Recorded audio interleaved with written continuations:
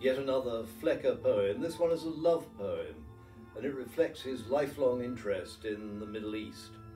I noticed that Richard Burton has recorded this and uploaded his version onto YouTube, so it's perhaps a little presumptuous of me to copy him, but anyway, here goes. Yasmin.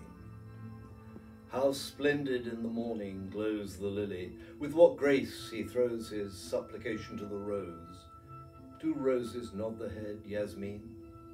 But when the silver dove descends, I find the little flower of friends, whose very name that sweetly ends, I say, when I have said, Yasmin.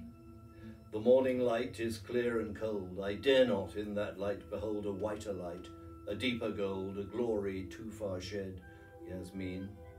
But when the deep red eye of day is level with the lone highway, and some to Mecca turn to pray, and I towards thy bed, Yasmin.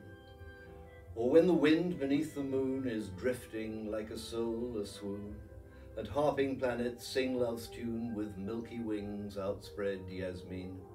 Shower down thy love, O burning bright, for one night or the other night will come the gardener in white, and gathered flowers are dead, Yasmin.